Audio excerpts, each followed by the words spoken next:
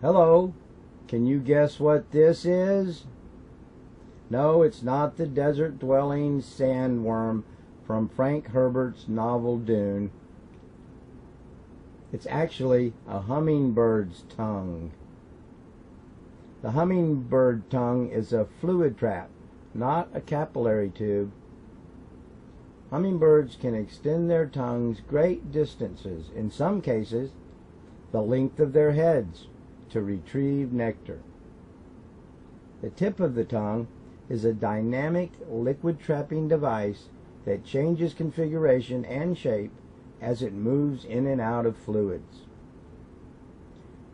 We used to think the dog's tongue scooped in or ladled in the water because they sort of turn their tongue backwards. But it turns out that's not what's going on. It really is an adhesion technique. High-speed and X-ray footage reveals that dogs use sophisticated fluid mechanics to draw liquid into their mouths. As a dog's tongue touches the surface of the water, the liquid adheres to it, creating a water column as the tongue is drawn back towards the mouth. The dog then snaps its mouth closed just as the water begins to fall backwards towards the bowl.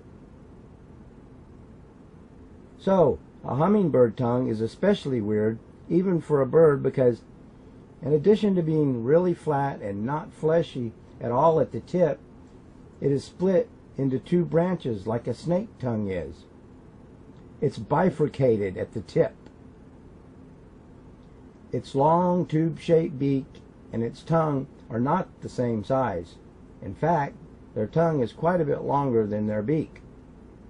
They can stick it out of their mouth as far outside their mouth as their beak is long. So they can stick it out really far, which is great for feeding from inside long, skinny flowers. When it comes to eating, we use our tongue to move food around inside our mouths. Hummingbirds use their tongues to catch their food, to get outside the mouth, get a hold of the food, and bring it back into the mouth where they can swallow it. A lot like a lizard. So, the next time you see a hummingbird feeding, try looking very close and see if you can see his long tongue trapping the most juicy nectar. Thanks for watching. Bye-bye.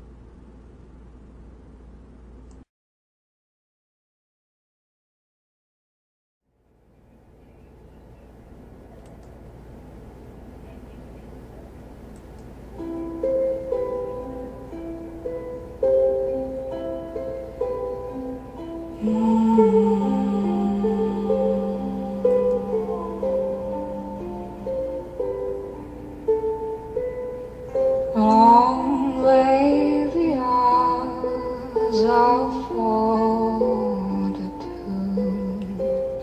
Those were the honors held with you, falling brightly. They'll never find me now.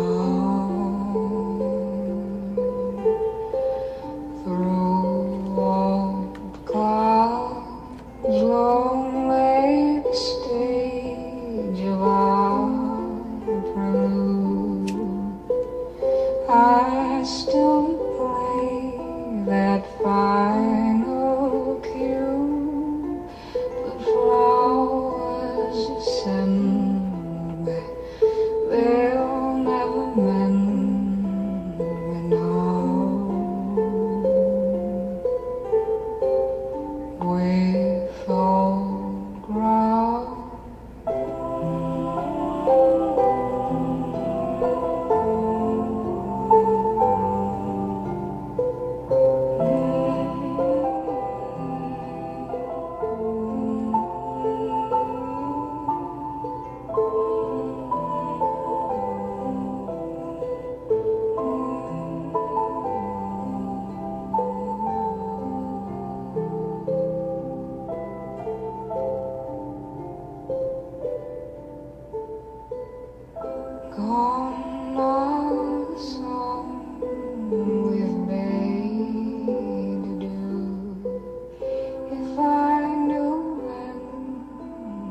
but I